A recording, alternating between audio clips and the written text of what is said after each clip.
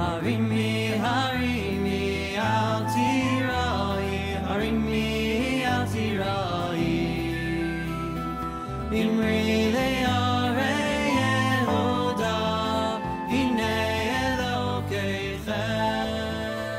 Harimi, harimi, al tirai. Avos with Rabeinu Yonah. We are in chapter 3, Mishnah 13, Mishnah Yud Gimel. Rabbi Akiva Omer, Rabbi Akiva says, Schleik v'kalos roish, margilin le'erva. Joking around and lightheadedness brings a person to sexual immorality. Masairis, tradition, or passing down the tradition from one generation to another. Siag l'Torah, that is a safeguard to Torah. Maestros siag l'osher, giving meiser, giving tithes, that is a safeguard for wealth.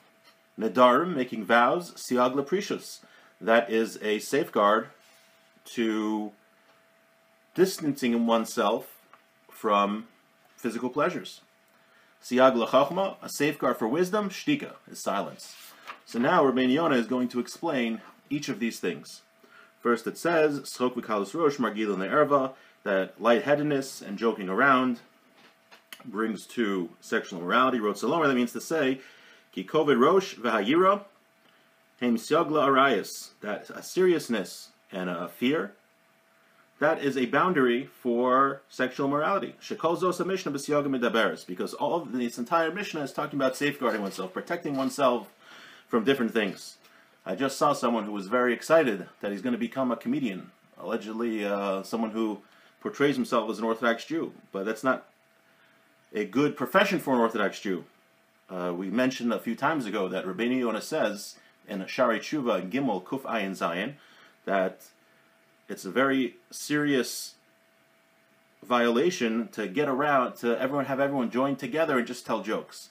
Now, like we mentioned, that doesn't mean a person has to be depressed and serious all the time. A person is supposed to be with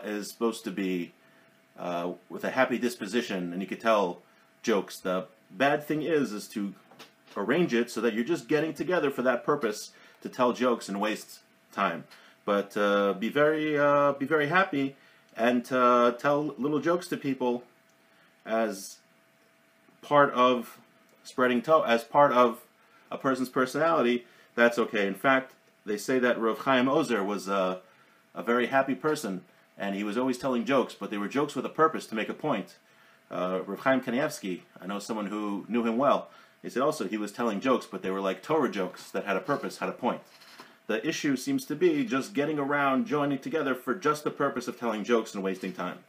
Okay, and again, that source is also, besides here, the Mishnah we mentioned a few weeks ago, and also Shari Tshuva in Siman Kuf Ayin Zayin. Okay, let's go further. Meiser siag la'osher.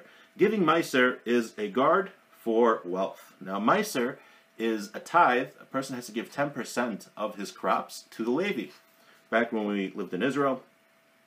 Okay, so let's see what this means. It says in the Talmud in Tainus, Al oso tinuk shehayakore aser taser. There was a child who was reading the part of the Torah where it talks about giving tithes. Amr lo Rabbi Yochanan. Rabbi Yochanan said to him, Aser b'shvil shetis asher. And the way he interpreted that verse was, give tithes so that you will be rich. That when you tithe, when you give 10% of your crops to the Levi, you'll become wealthy. Amar lo, the child said to him, the child asked Rabbi Yochanan, but is one allowed to test God? The verse in the Torah says we can't test God. We're not allowed to say, God, if this happens, then if I do this, then I'll take it as a sign that this happens, or I'll do a mitzvah so that you'll make me successful. We're not allowed to test Hashem. Amar lo, he said to him, Rabbi Yochanan said, Hachi Amar Rabbi Hoshia. This is what Rabbi Hoshia said, Chutz mizu. You're not allowed to test Hashem except for this mitzvah of giving meiser. When it comes to giving meiser, you could be assured that you're going to become rich from it. Shenemar, as it says in the pasuk, Haviu es kol ha-meiser el beis ha'otzer v'hi taref v'beisi. Hashem says, bring all the meiser, all the tithes to my storehouse, and it'll be a sustenance for my house. Uvechanuni nabazos amar Hashem tzavakos. And test me, says Hashem. Imlo eftach lachem es arubas hashemayim, that I won't open up for you the windows of heaven. Varikosi lachem bracha ad bli dayet, that I will pour out for you blessings with no end. V'al zeh nemar, on this it says, meiser siag la'osher, that giving meiser is a guard for wealth. Shaharaitz lahashir yitain meiser isav ba'en yafeh, Someone, you want to become rich? How do you become rich? Give meiser with a generous eye. Shelo yomer, don't say, Elif kurim sheyeshli, I made 1,000, this season I have 1,000 bundles of crops. How can I give 100 crops? I have 1,000 bundles here. How can I give 100 bundles away? They're worth so many thousands of dollars. Rather, you shouldn't say that. You should give it generously. Because Hashem is trusted to give you what you gave and to double your reward. And this is true through testing. Now, giving charity is the same as giving meiser. Right? We don't give tithes nowadays to the Levi the same way we used to do, especially if we live outside of Israel. But we are commanded to give charity, to give tzedakah. And that's like meiser. Someone who increases to give a lot of charity, he'll get wealth upon wealth. A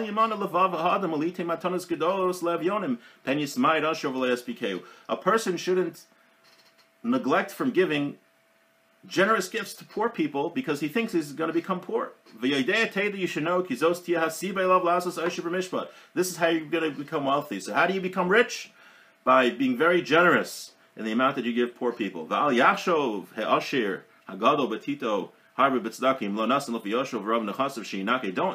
the rich person shouldn't think that even if I don't give the amount that I'm supposed to give, everything will be okay. He'll think an evil thing, Lamer, saying, look how much money I give to tzedakah. Let's take a billionaire.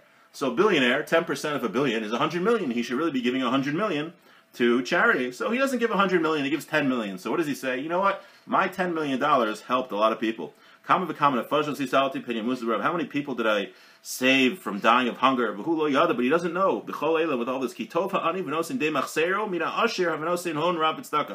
the poor person who gives charity, according to the amount he's supposed to give, let's say a guy only has $1,000. So he gives $100.